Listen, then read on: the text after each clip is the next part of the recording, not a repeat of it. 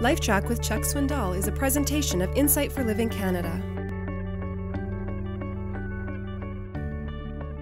Several years ago, Glenn Campbell cut a hit record that is entitled "Gentle on My Mind." Being a country western piece, it tells a story.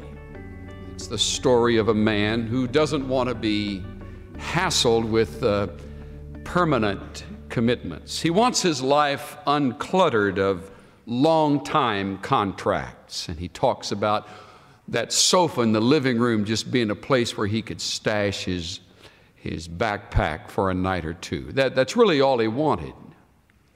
That's the kind of life he wants. Perhaps it made the hit parade because it represented the world of so many people who dream a lot but are not able to act quite that bold and courageous. Bold and courageous according to their standard. That song sort of washed around my mind as I was working my way through a book entitled Blue Highways. William Least Heat Moon, an Indian by blood, decided after he lost his job at a college in the innards of Missouri that he would strike out in his Ford van and know what the other world was like. His wife had recently left him, and he decided there had to be a better way and a better world out there, and so he took off following the blue lines on the map, the blue highways. The better maps have the big highways in gold and in bold red, but the blue roads are the roads that interested Moon. He wanted to go places like Dime Box, Texas, and Scratch Ankle, Alabama, remote Oregon, Simplicity, Virginia, Nameless, Tennessee. Must have been a wonderful spot when he got there. Why not Mississippi? Igo, California, located just down the road from Oh No, California.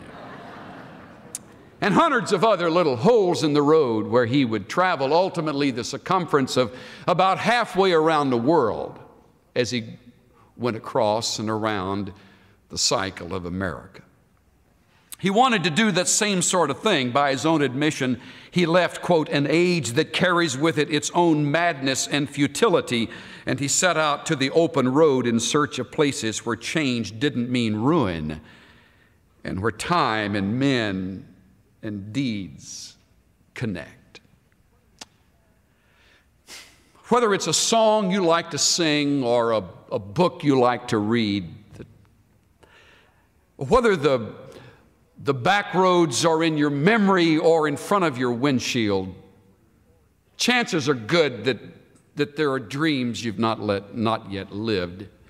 And you think that somehow if you could separate yourself from the concrete of responsibilities, and if you could unshackle yourself from the clutter of demands, you could strike out as well. And you could find, hopefully, some sense of purpose and direction. I think it would be somewhere between surprising and scandalous if we could lower the screen and play your dream in front of everybody else so that we could all see what you think about when nobody's looking and when nobody knows.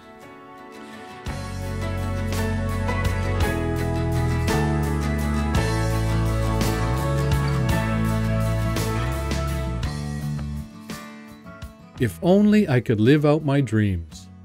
We've all thought that. King Solomon lived out his dreams. He enjoyed every pleasure the world had to offer, and it all came up short. The world had lost its luster. Solomon concluded that compared to a life with God, it was all empty, nothing, a chasing after the wind. He discovered that living a life devoted only to pleasure is a meaningless and vain existence. The only cure for the disease of vanity is a consistent walk of faith in and obedience to the living God. This is Steve Johnson of Insight for Living Canada. Listen to more of Chuck Swindoll's Life Track messages at lifetrack.ca. Life Track, where life and truth meet. preceding LifeTrack presentation was brought to you by Insight for Living Canada. The original message, Journal of a Desperate Journey, was copyrighted in 1983, and this LifeTrack sound recording was copyrighted in 2014 by Charles R. Swindoll Incorporated. All rights are reserved worldwide.